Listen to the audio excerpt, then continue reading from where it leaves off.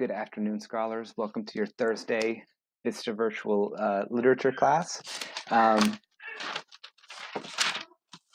Today we're going to get into like a really important section of the book. Before we do so, I wanted to give some quick shout outs to some scholars who are getting on board and did great work yesterday. Isaac Leva, Adrian, and Aaliyah. Great effort. Way to knock out both your math and your literature assignments. I hope you did your Lexia, but I just also wanted to remind everybody that this is our schoolwork. This stuff's not optional.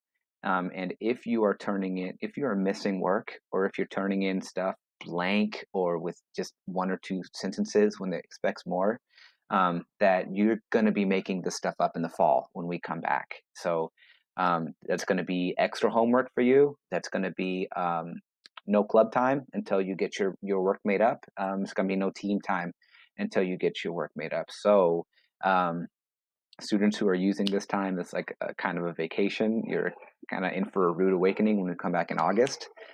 So if you are a student like Isaac who just got on board, I want you to work on your new assignments. Don't go all the way back to the beginning, because we know some people had a hard time getting a Chromebook or internet earlier on. That's fine, but just work on your most recent assignments that are to make sure you're with us right now. Okay.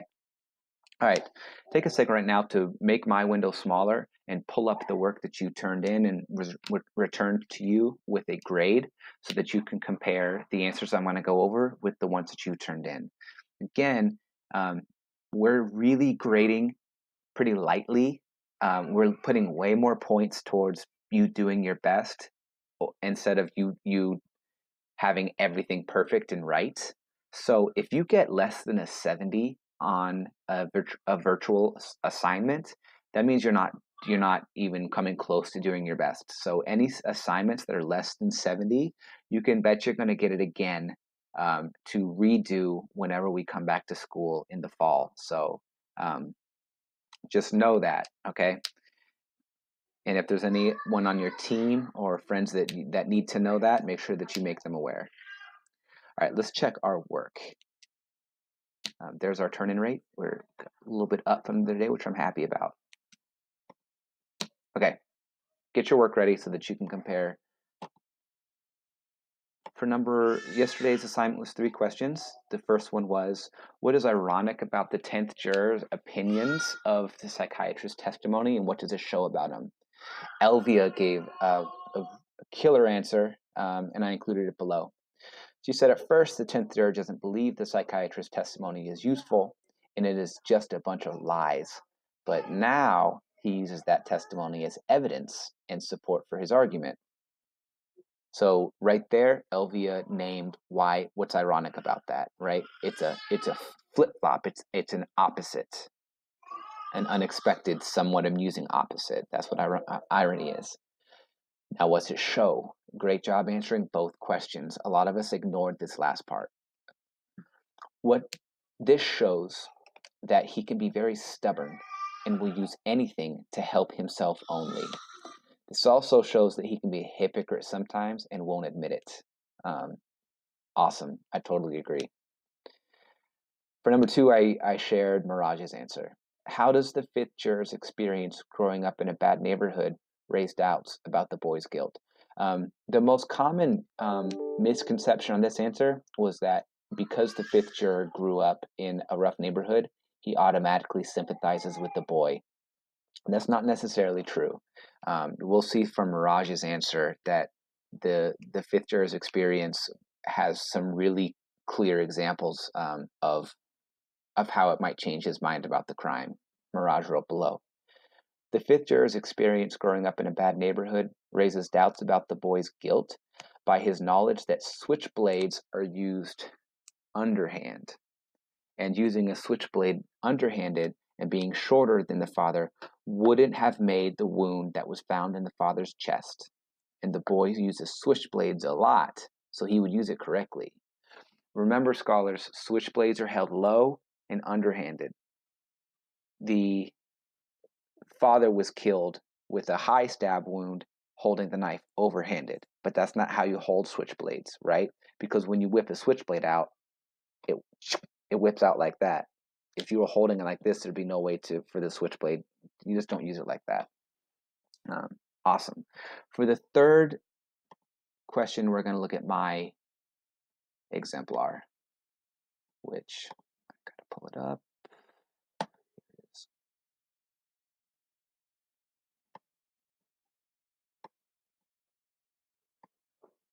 All right. At the end of this section, the seventh juror changes his vote, but he does so in a strange manner. Remember, he did it in a low voice, and then he stood defeated afterwards. The main misconception with this question is people didn't dive into what the evidence showed. They just kind of summarized about him changing his vote, him having baseball tickets, but they didn't look at the evidence from this specific little section and what it shows that he said it in a low voice, what it shows that he stood defeated. So let's take a look at my answer. Again, compare my work to yours.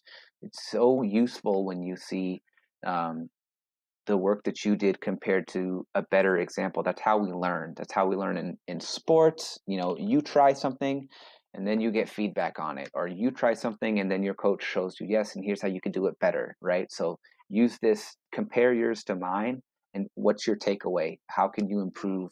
How could you have done this assignment better now that you've seen a better comparison? And how are you going to do better on today's writing?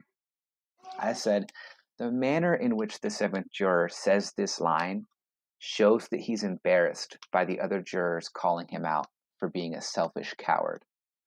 All throughout the play, the seventh juror has been declaring the boy's guilt, bad-mouthing those doubting the facts of the case, and complaining about missing his baseball game.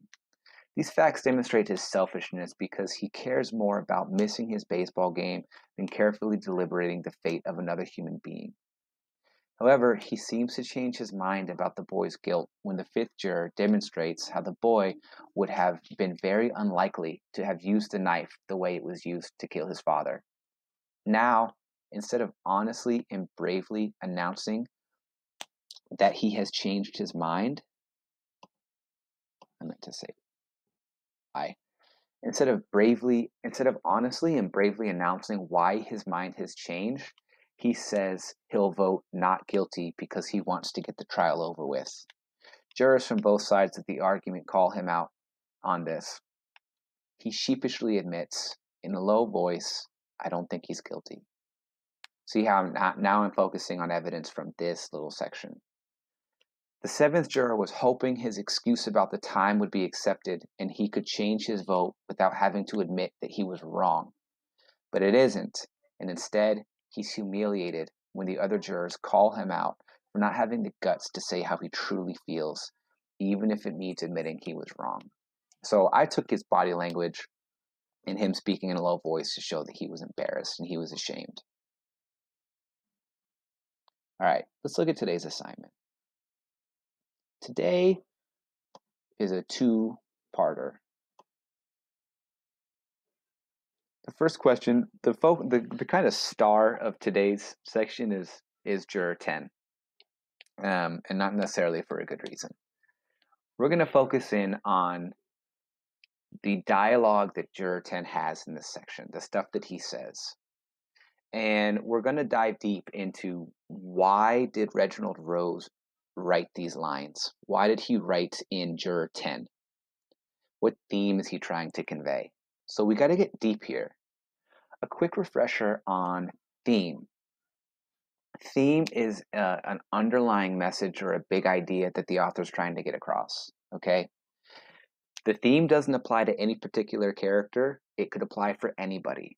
Some examples, when we read The Outsiders, some examples of themes that we learned through Ponyboy's experience and all the characters in The Outsiders, what they went through, the way that they spoke with each other. What we learned through their experiences was that people are more alike than they are different. We learned that if you live by the gun, you die by the gun. That means if you live a violent life, you're going to die a violent death. And we learned that through Dowley's experience. And we learned from how close the outsiders were that family is more than blood, right? Those are messages that the author showed us without naming it specifically, but the things that she wanted us to learn through those experiences. So when you're naming a theme, you need to zoom out to find a theme. And you need to ask yourself, what universal lesson is the author teaching the audience? Remember, universal means applicable to anybody, and it's not just applicable to these characters. This is one of the anchor charts that was used in Miss Jenny's classroom to help you guys write about theme. This example is also from The Outsiders, right? If you were talking, a theme is not just about the characters, that's more evidence. So example of evidence from The Outsiders is this top one. The Greasers are like family to each other. A thematic concept is just one word. The concept that we're talking about here is family. Look at the blue section. This is a theme, right? Family is sometimes who you choose, not who you were born to. So the theme is a message, and it's not just about the characters. Again, we learn it from the characters, but the theme itself is for anybody. So we're going to read, we're going to start to read this section together, and we're looking for what theme that Rose is showing us or teaching us. It could even be a warning about life, something he wants us to be aware of and look out for. That can also be a theme. And we're going to focus on the stuff that Juror 10 says to get that theme. By the end of the section, there are 4 jurors who still want to vote guilty. They all have different reasons for wanting to vote guilty. Your job in this section is to get inside their head and speak as if you're like writing their thoughts. I think he's guilty because, right? You're going to complete these statements whenever you feel confident that you can. They all have different reasons too. We'll do one together as we read. Let's pick up on page 72. Remember, this is right after they discussed the knife and they called for another vote. And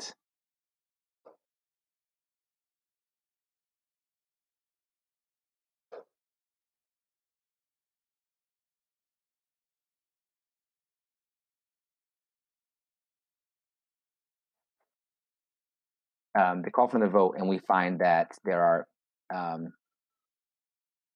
9-3 in favor of not guilty. 10th juror. I don't understand you people. I mean, all these picky little points you keep bringing up, they don't mean nothing. How can you believe his story? To the 11th juror. You're an intelligent man. Well, you're not going to tell me you're not. You know the facts of life. Well, for Christ's sakes, look at what we're dealing with here. You know what they're like. I mean, that guy, he points at the 8th juror, over there. Well, I don't know what the hell is going on with him. All that talk about psychiatrists. Maybe he ought to go to one. Look, let's talk facts. These people were born to lie. Remember, these people, guys, he's talking about Puerto Ricans, okay? The boy is Puerto Rican. These people are born to lie. Now it's the way they are, and no intelligent man is going to tell me otherwise. They don't know what the truth is. Well, take a look at them. They are different. They think different. They act different. Well, for instance, they don't need any big excuse to kill someone. The 8th juror crosses to the washroom door. Well, that's true. Everybody knows it. They get drunk on wine or something cheap like that. Oh, they're very big drinkers. The 5th juror goes into the washroom, slams the door behind him. Smart guy. Look at him, for Christ's sakes. What does he mean, slamming the door? And then they're drunk. And all of a sudden, bang! Somebody's lying dead in the gutter. Okay, nobody's blaming them for it. That's how they are, by nature. You know what I mean? Violent. Human life don't mean as much to them as it does to us. The 11th juror rises and crosses to the washroom door. He follows the 5th juror. Where are you going? The 11th juror does not reply, goes into the washroom. While you're in there, clean out your ears. Maybe you'll hear something. 4th juror rises and moves to the window. Notice everyone's trying to get away from this guy right now. Look, you listen to me now. These people are boozing it up and fighting all the time. And if somebody gets killed, so somebody gets killed. They don't care. Family don't mean anything to them. They breed like animals. Fathers, mothers don't mean anything. Oh, sure, there are some good things about them. Look, I'm the first one to say that. I've known some who were okay, but that's the exception. 9th juror. You know you're a sick man. Sick. 9th juror. Why don't you sit down? 10th juror. You old son of a bitch. Who the hell are you? The 6th juror moves towards the 9th juror. The 12th juror steps between the 9th and 10th jurors to the 12th juror. No. Who the hell is he to talk to me like that? Sick. Look at him. He can hardly stand up. Listen, I'm speaking my piece here, and you're going to listen. The 9th juror moves to the window. 12th juror. Maybe if you just quiet it down. 10th juror. I will like hell quiet down. There is not one of them, not one who's any good. Now, do you hear that? Not one. Now, let me lay this out for you, ignorant bastards, to the 9th juror. You, at the window, you're so goddamn smart. We're facing a danger here. Don't you know that? These people are multiplying. That kid on trial, his type, they're multiplying 5 times as fast as we are. That's the statistic, 5 times. And they are wild animals. They're against us. They hate us. They want to destroy us. That's right, to the 6th juror. Don't look at me like that. There's a danger. For God's sake, we're living in a dangerous time, and if we don't watch it, if we don't smack them down whenever we can, then they are going to own us. They're going to breed us out of existence. 6th juror. Shut up! I'll stop there. You can kind of pick up on this is a very, very, very hateful, racist. His beliefs come out, right? So for number 1, you need to get deep. Don't just say what the dialogue was. We know it was racist, right? Why did Reginald Rose write this character? Why did he write him saying these words? What's he trying to teach us or show us, right? Not just show us about the 10th juror. What's he trying to show us about the world, about people in general? Make sure that your theme is universal. It's not just talking about the 10th juror. What does he represent? What is he teaching us about life in general, or maybe even just in America? Okay. For the 3rd part, you need to complete these phrases, and I'll show you how to do the first one, right? You can use thinking that you know from other sections. So we know that the 4th juror is the guy who's really smart. He's the guy who named all of the facts of why he thinks that the boy is guilty. He's the only one, when arguing with the 8th juror, that he's able to argue with facts from the case and not his own personal feelings. So if you're the 4th juror, what are you thinking? He'd be thinking, I think he's guilty. Again, it says, write a statement as each juror to explain their thinking. I think he's guilty because the 4th juror would say, there are so many facts against. There are so many convincing facts and testimonies